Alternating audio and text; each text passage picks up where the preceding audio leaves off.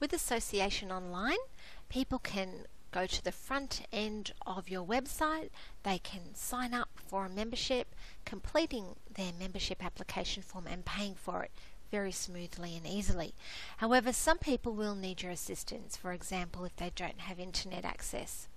So you can complete the membership form for them, even though of course it's preferable that they do it, and you can do that for them in the back end of the system. So in the members area, the default view is the members list, but even the next view there, memberships, you can do it there as well, because both of those lists have this button here, new membership, which we're going to click on, and that will present us with the beginnings of the application process. So the first step is to select which membership type we're applying for. I'll just choose the first one. And then we're presented with two groups of fields. So we can search for someone if they're an existing user, or we can add first name, last name and email address for a new user. Always assume they're an existing user, and if they're not, then you can very simply cut that and paste it in the first name field. Let me show you what happens if you type in details for someone who's in the system already. And you can see this is a search function. It's searching the database, and you can simply select that person and then click this proceed button. However, we're not going to do that. We're going to sign up Elmo for a membership by putting in his first name, surname and email address.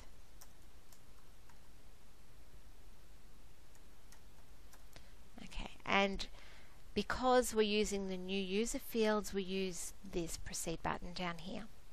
So what that does, it confirms that no user has been found with that set of details, and therefore a new user is going to be created. So by just checking first that Elmo didn't already exist in the database, we have avoided potentially a duplicate entry. So it's worth the few extra seconds it takes to do that. Okay, so finally we're presented with our membership application form. Now I have very few fields that are required in this membership application form. You may have almost all of your fields being required here, and that's okay. So when you're putting in a date, you need to put the date in this particular format, including the dashes, and go about completing the information here. Okay, so I'm not going to complete all of the information. I'm only going to complete what's necessary.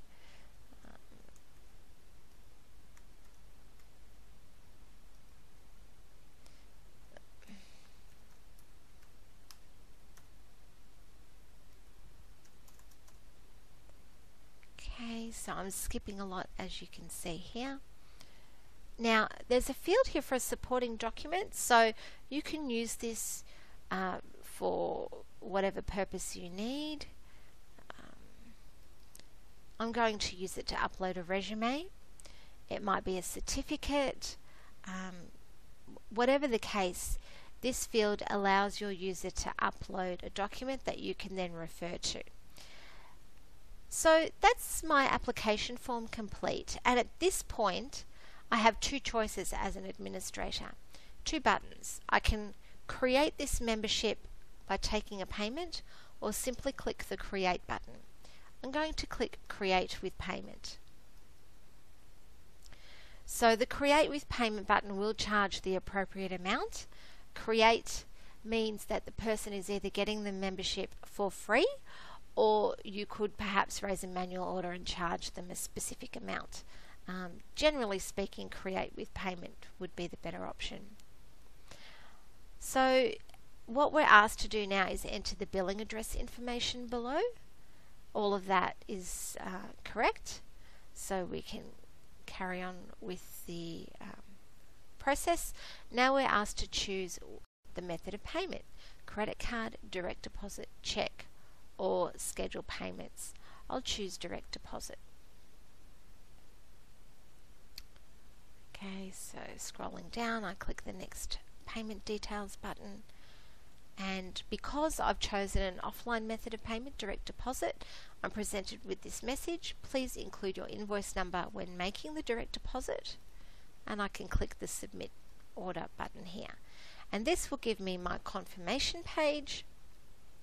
the order was successfully submitted, a receipt appears below. And so this is the reference number that I would use when submitting my direct deposit payment. Okay, so the membership's now complete. Scrolling down, we can click on this button to view membership, and to find out the details about how to view membership, or you may prefer to have a look at online sign up now, please see the relevant tutorial there.